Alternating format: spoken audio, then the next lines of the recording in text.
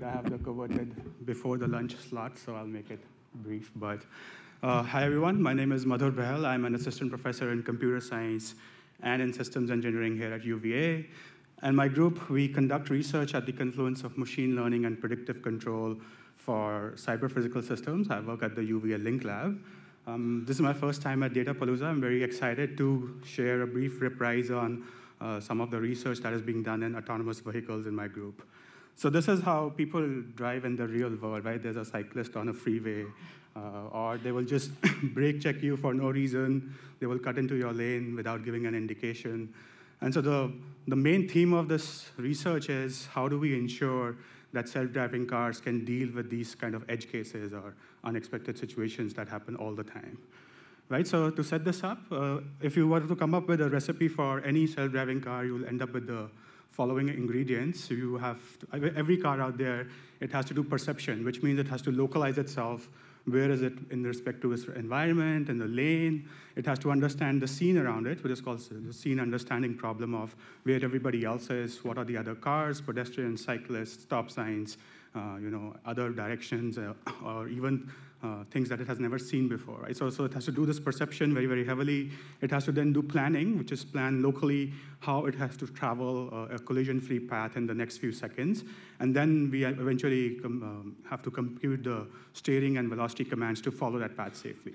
So what has been happening in recent years is a lot of this perception planning control pipeline is getting done using deep learning or machine learning in general.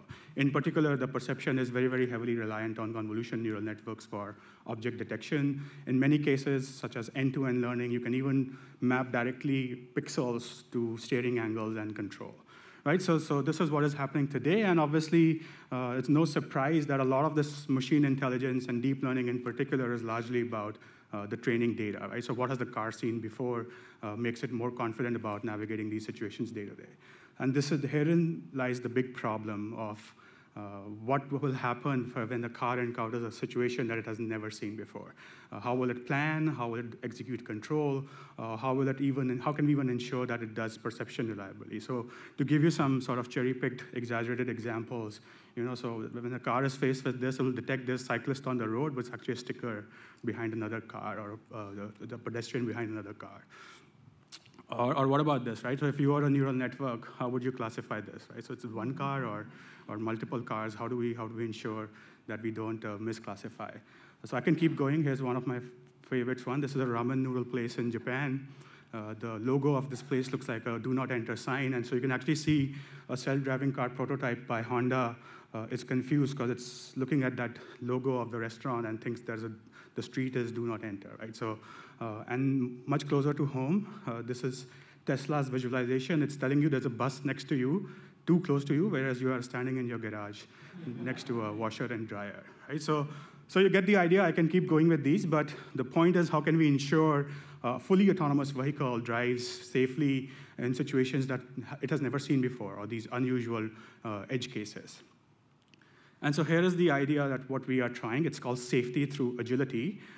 If you look at the spectrum of safety of self-driving cars, on one end you have all the automotive manufacturers. They are driving millions and millions of miles, so you hear the Googles and the Teslas claiming they've driven millions of miles. That's a soft way of saying that we've seen a lot of traffic situations. On the other end of the spectrum of safety, you need some kind of major breakthrough between deep learning and formal methods to ensure that under certain set of inputs, you can lead to bad outputs, and that's still a major challenge.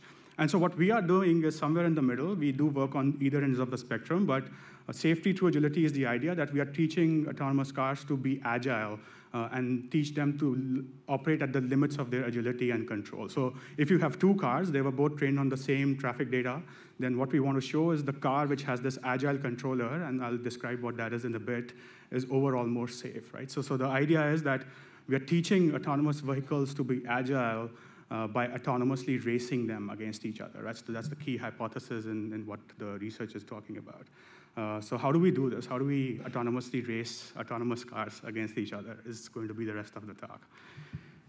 So here's some inspiration from motorsport racing. If everything seems under control, then you're not going fast enough, right? So this is what sort of inspires us to talk about or reason about agility and how it pertains to racing in particular.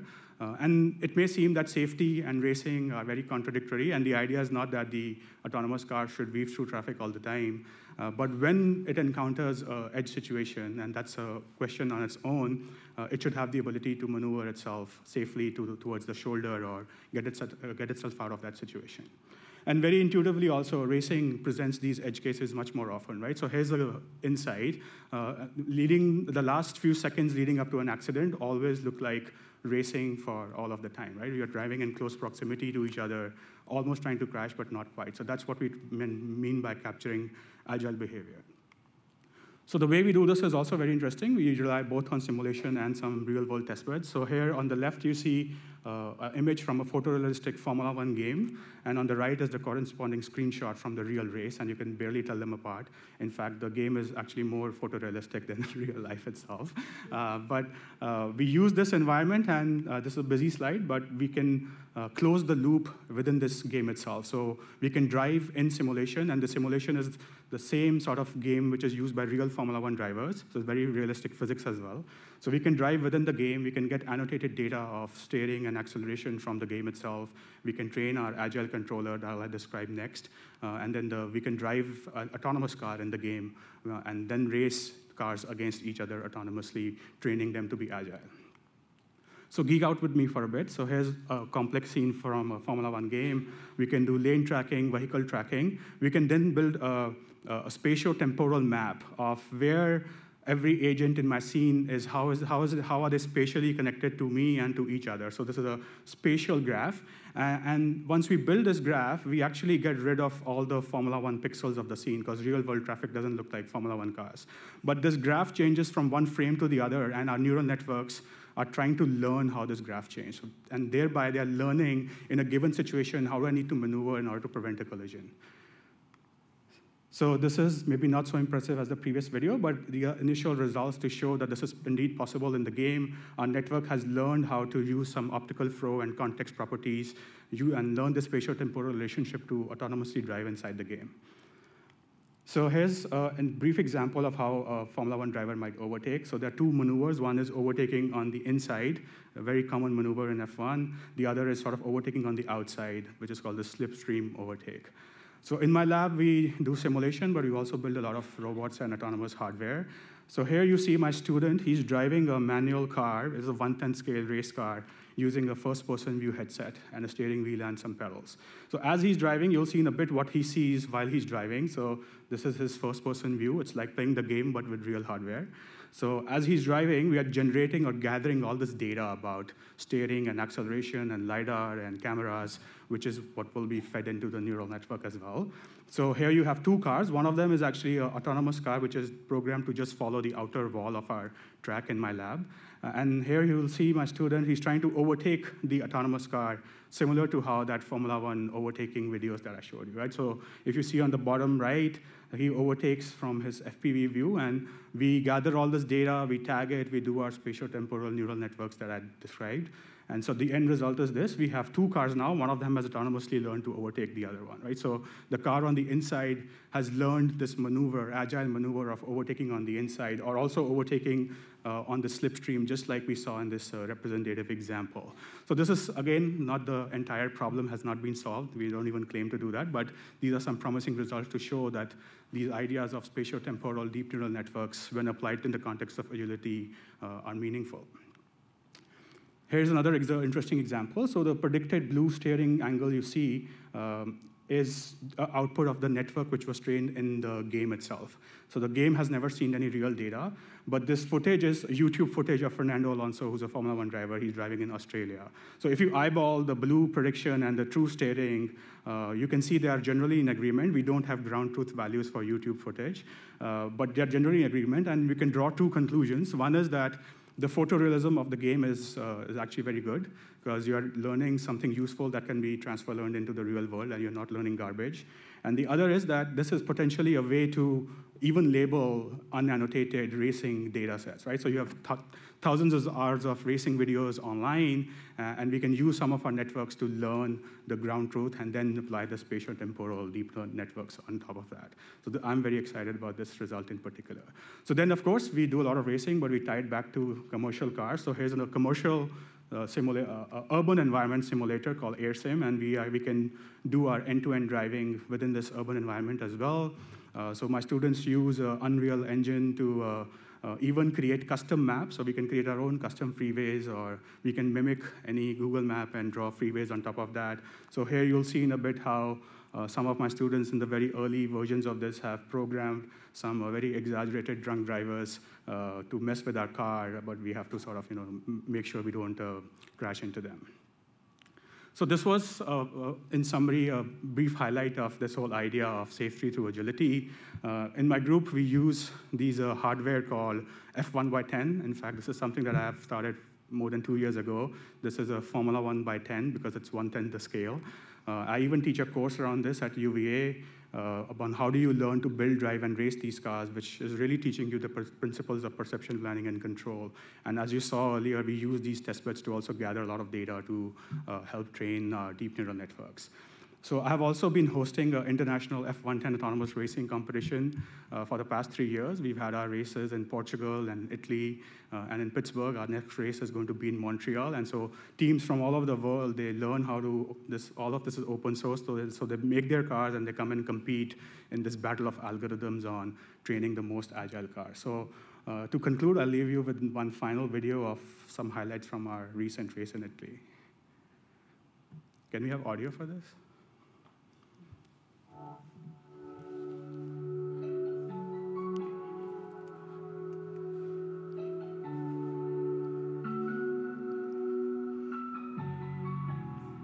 So this is like a real F1 weekend. We have 2 days practice session and then the actual race. So here you see students are tuning their cars or debugging them. And every year the baseline of competition becomes higher and higher. So a lot of teams use these sophisticated maps, which are very similar to what full-scale self-driving cars use today.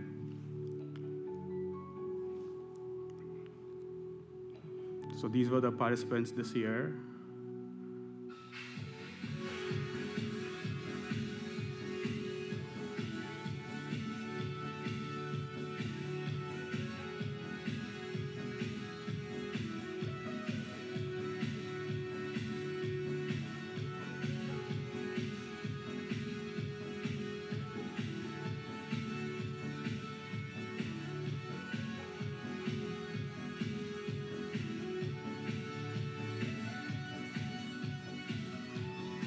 All right, maybe you can kill the audio, and that's my talk. That's my time. Feel free to drop me a line. That's my email ID. I'd love to collaborate, learn more about any of your interest in this space. There's a lot more we do in terms of security of autonomous vehicles, trust and machine learning as well, but that's my time. I'm happy to take any questions. Thanks.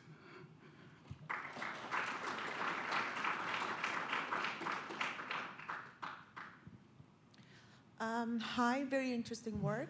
Can you explain a little bit more, how do you think you can label your unlabeled videos? Yeah, so I went over that quite fast. There are 2 ideas. So first is the reason why we are able to transfer learn from the game to the real world is because the camera perspective is the same, right? So I'm training on the same camera perspective images, which is the camera is above the driver's head.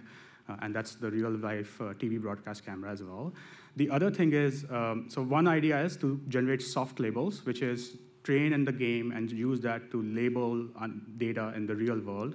And once you have the label, you can feed this spatio-temporal network that I briefly described. But the other idea is, since the camera perspective is the same, there are some rigid features on the body of the F1 car, some vertical stabilizers, and the steering wheel itself is a very detectable edge. So even you don't need a neural network for that. You can even use traditional computer vision to look at how the steering angle moves relative to this vertical frame of reference. So yeah.